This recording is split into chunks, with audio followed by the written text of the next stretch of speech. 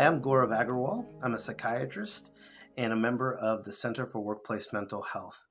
I serve as the Chief Wellness Executive for Northwestern Medicine and the Director of Faculty Wellness for Northwestern University. Dean Runge, would you like to introduce yourself, please?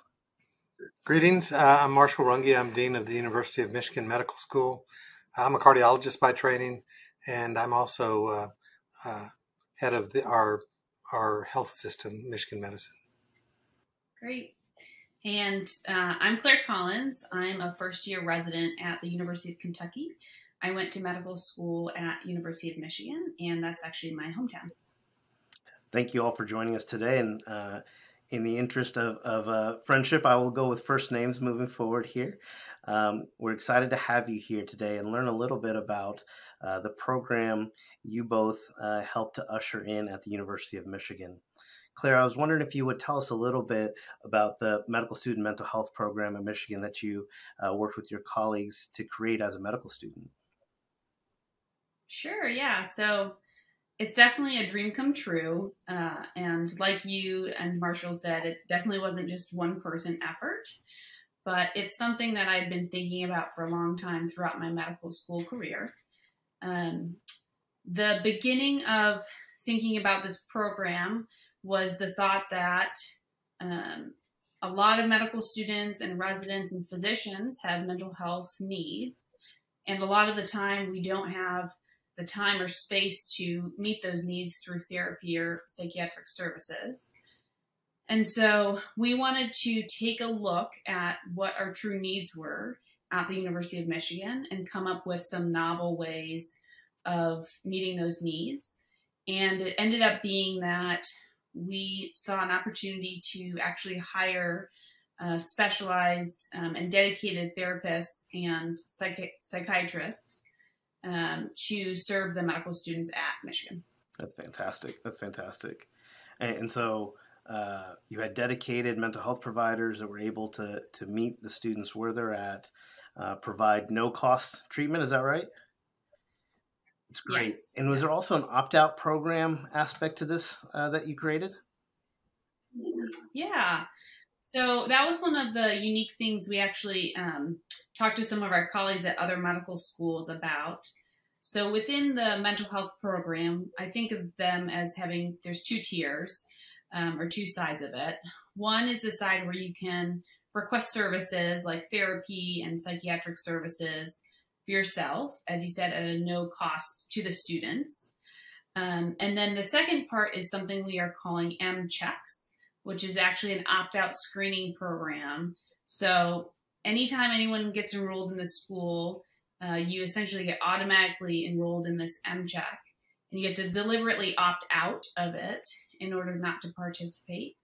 And in the research we did, it showed that participation went up to almost 90% in other programs. That's fantastic. So when we look at the research of barriers, you addressed cost, you addressed ease of appointment, and it sounds like you're also, through your MCheck program, addressing this barrier of stigma. So really the three core barriers that people have identified in the literature. So that's brilliant.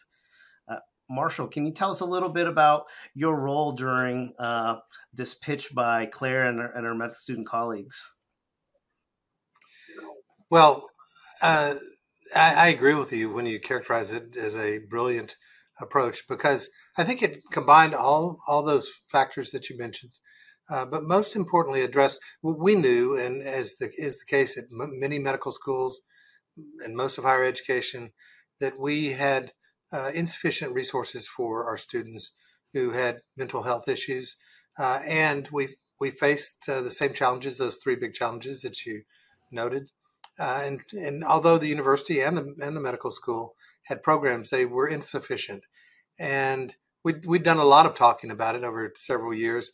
And I think it was Claire and her leadership in that group that said that they could take and I'll use this term with regard, an evidence-based approach to what are the problems, how can those be addressed, and what would really work for the students. And that needs to come from the students, not from people like me or administration. And so pulling that all together, what made the day for me was they said, here's a program we think would work. Here's why. Here's what it addresses. And can you help us make this happen? And it was, and it is a very compelling program, and it suits a major issue for our medical students. And so that was, I have to say, both one of the most enjoyable and also easiest decisions I've had to make during my tenure here over the last 8 years. That's great context.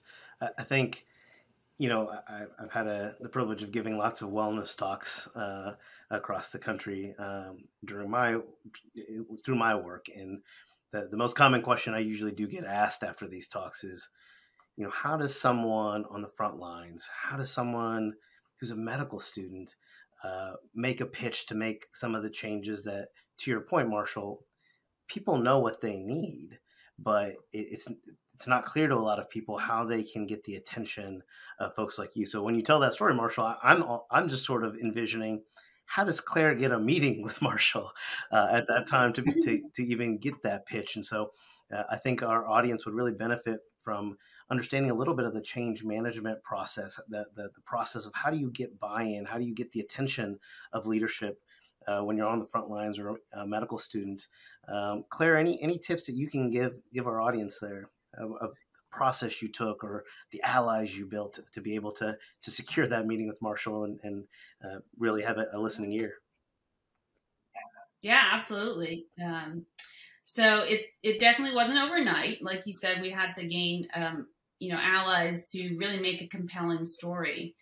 And so I think the first thing actually I think of is our stories. And that's actually how we started our written proposal, was with stories, including my own. And I like to share my own because no one is exempt from mental health. We never think of these things, but I struggled with depression and anxiety in medical school. And that actually is one of the things that fueled me to do all of this. So I found peers who were also struggling with this, and we were there for each other and really helped to advocate for each other.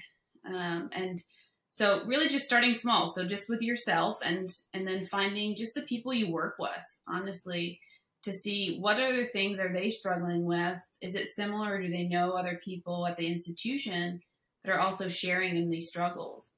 And from there, we actually went to the broader medical student community and did the same thing. We shared our story and said, is anyone else either interested in this for themselves or want to work on this because they think it's an important thing?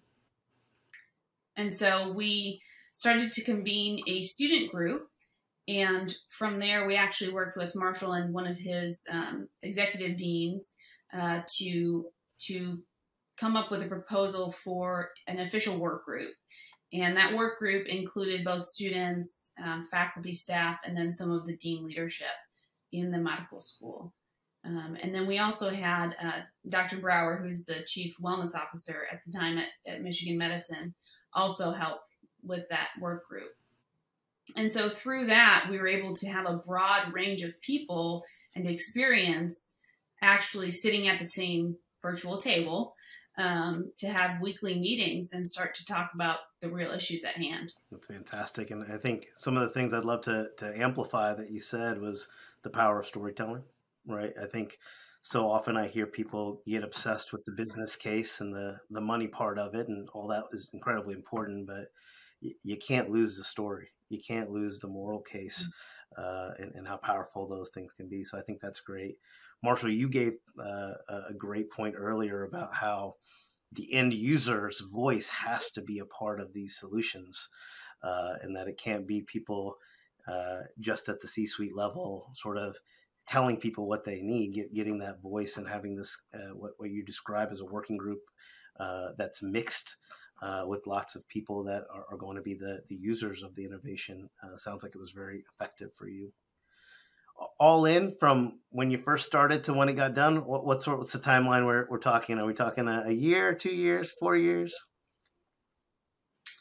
Miraculously, it was about 18 months to implementation and funding. So it was pretty quick turnaround, especially in kind of corporate world. Oh, absolutely. That's very, very fast. Great.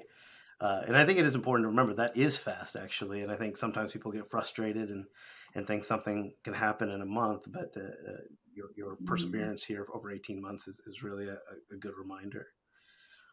Marshall, was there anything you can share about, you highlighted this is not a conversation that it was the first time you'd ever heard this, is my guess. Was there a context that allowed this idea to really take hold at that time? Besides obviously Claire's group sharing their stories, was there anything else at U of M that made the timing right to have an intervention occur like this? Several things. I also want to underscore the importance of stories. Just makes it real, and so I think that's a foundational aspect. But I would say that Claire and the group were very good, not usually in person even, but in keeping me abreast of what they were thinking, what they were doing, and um, there was a time or two that I would talk to Kirk Brower and say, well, is there something else that I can do to be helpful at this point? And usually it was just listening. And so I think that's good. I think another couple of comments I'd make about how to be successful. I don't have to tell Claire, they figured this out on their own, but it's to start small, to build a constituency, to then think about, well, what is that next level? And Claire mentioned that she and the group worked with some of the educational deans. One that I'd call out for sure is Erin McKean, who is assistant dean. I think that's her title for student services at the medical school. Because with each of those steps, you get Claire can say much more about this than I can, but you get some refinement, some input, some thought about how to make that presentation. We often get at the university level, I have involvement at the university level, often get people who are passionate, but they don't have a plan. And 18 months is a very rapid time to really come up with a plan. And I think that makes all the difference in convincing somebody like myself that it's a good idea. Two other comments I'd make are that even if I had thought of exactly the same plan, it's going to be much more well received when it comes from peers rather than it comes from somebody sitting at a distance. And so I think that bringing together the medical students is extremely important, because if they thought, oh well, this is just another one of those things, no one would have benefited from the program, and I think many people have benefited. The last comment I'll make is times and opportunities. The new president of the University of Michigan is Santa Ono, who started in October. And if you haven't ever heard of him, he's a top tier academic leader. Was president of the University of British Columbia before coming to Michigan as president. He himself had significant mental health issues as a younger person, and he talks about it openly. He gave a TED talk about it. And when you have that opportunity, and in fact, Claire, don't be surprised if you hear from the campus, because they struggle with this, because these aren't just problems that people have in medical school. In fact, maybe it's even broader on the undergraduate campus, and they struggle with, well, how can we do this? And the approach has generally been, well, let's throw some more resources. We'll hire some more counselors, or we'll hire hotlines and things like that, all of which are important, but they're not the program. Those are the pillars of the program, the support of the program, but it's not the program. So put all that together, and I think we are fortunate to have ended up with a really top tier innovative program to help our students. And that's what's important to us, because if we help our students, they'll help our patients. And at the end of the day, we will have accomplished our mission. That's fantastic, Marshall. Thank you for that color on the story there. Claire, when you think about your passion and your personal story drove you, I think that comes out loud and clear. What I hear from people often, especially, again, to us, we know that 18 months is short, but other people can hear that and go, by the time, let's say you started this journey as a second year, 18 months, you're right in the middle of third year, where as I remember third year med school, there's no time for anything, let alone advocacy, etc. What are some tips you might give somebody who's trying to make change on how you make time for this? How do you maintain your wellness while trying to improve the wellness of your peers? Any tips there that you might share with us? Yeah, sure. So I definitely had a few partners in crime in this, other medical students, and some of whom are all over the country now, which is so wonderful. But we would actually set up Zoom dates and work on this face to face. So we couldn't be watching Netflix or other TV shows. And because this was a passion project for us, it's something that actually gave us energy rather than take it away from us, even though it was time. And so having kind of a time to work on this, even if it was 30 minutes at a single sitting, was really beneficial. And just trying to focus on one thing at a time was really helpful. I would also say I learned very quickly how to run a really good meeting. And I get complimented on it now, and I think it was almost out of necessity and from this. And so I think, going in with a good agenda about realistically what you're going to get accomplished, knowing that some of the big picture thinking should not actually happen at those meetings, because you have people whose time is very valuable. And so I think being very diligent about what you're actually going to talk about and having decision-making meetings is more important. And then really, before leaving that meeting, making sure everyone has a task. And part of my job leading this was to make sure people were accountable for those tasks. And I think that's how things got done so quickly, because these people are not, sitting around lazy all day. I mean, they are putting in so much work, and this was really an extra meeting for them each week. But we were successful because we each had bite-sized tasks that we could accomplish.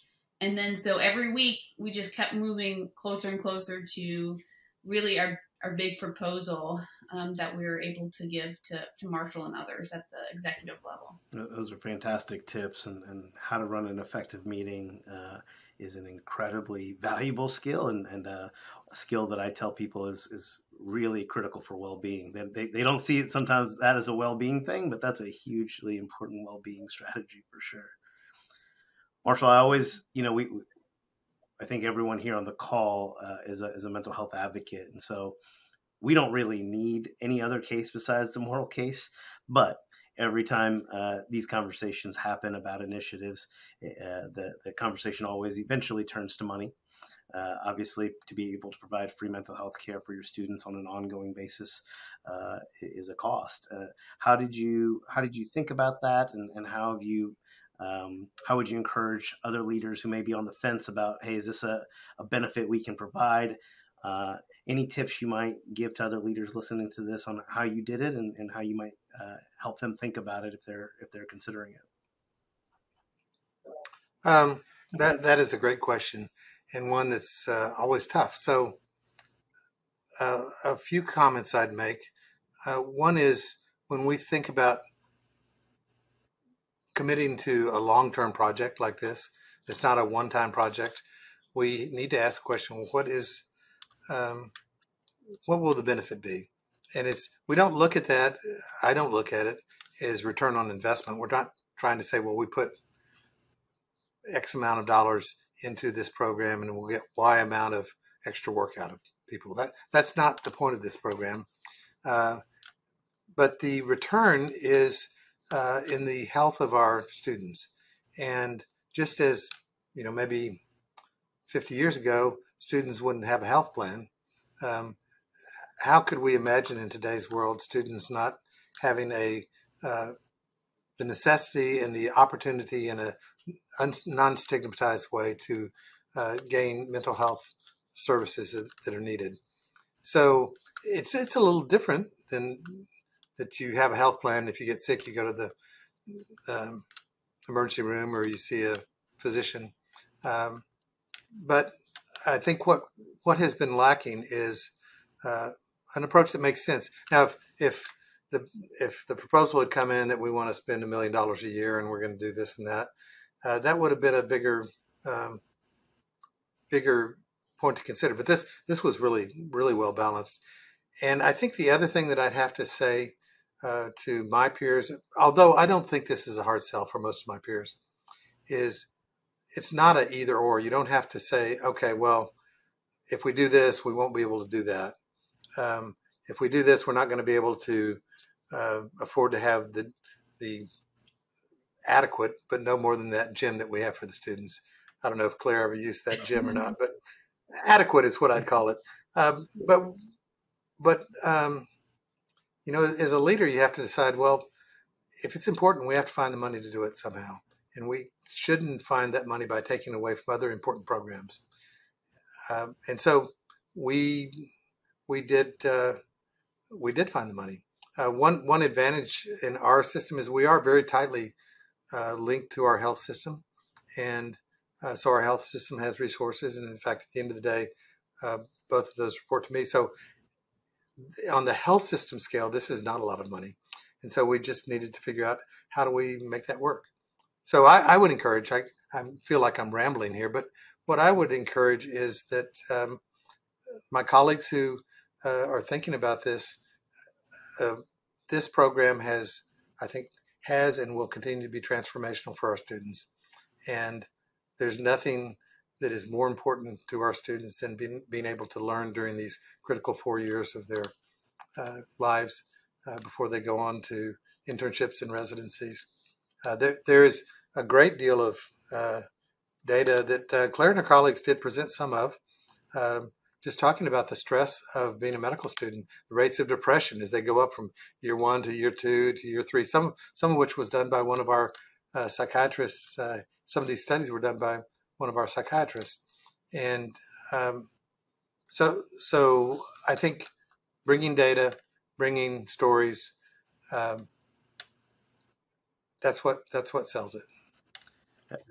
I would also, if you don't mind adding, Please.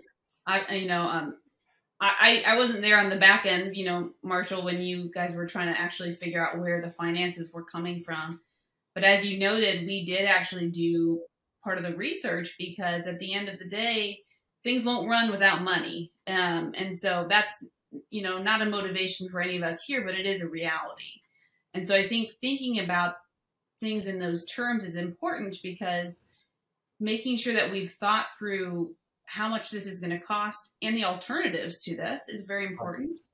And some of what we did do research on was, we know that medical students go on to be residents and attendings and deans and all these things that have ripple effects. And so thinking about creating truly well future physicians actually has such a huge impact, not only, of course, financially, but in the kind of bigger world picture. And so I wouldn't downplay the importance of at least having a section of a proposal saying that you really thought about the finances and maybe you don't have the solutions, but here's what you kind of figured out. I couldn't possibly say it better than that. That's perfect.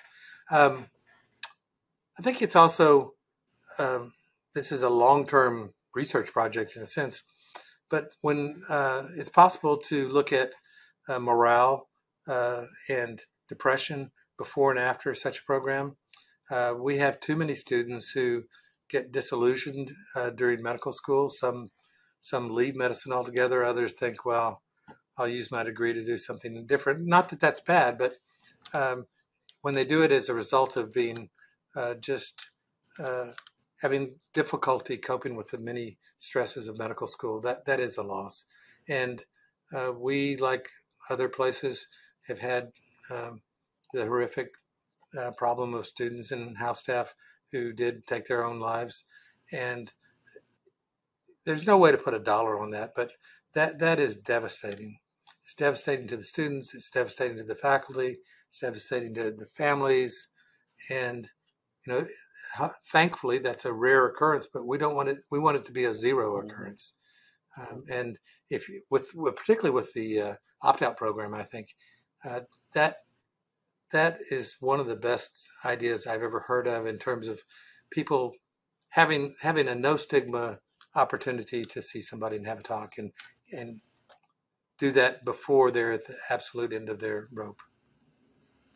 Well, it's really an inspiring partnership. The way you all work together, Marshall, your leadership and your humility to be able to meet with anyone that has a good idea is inspiring, and I think a great lesson for us. And obviously, Claire, your efforts, your passion to be able to do this during medical school when I was just trying to keep my head above water is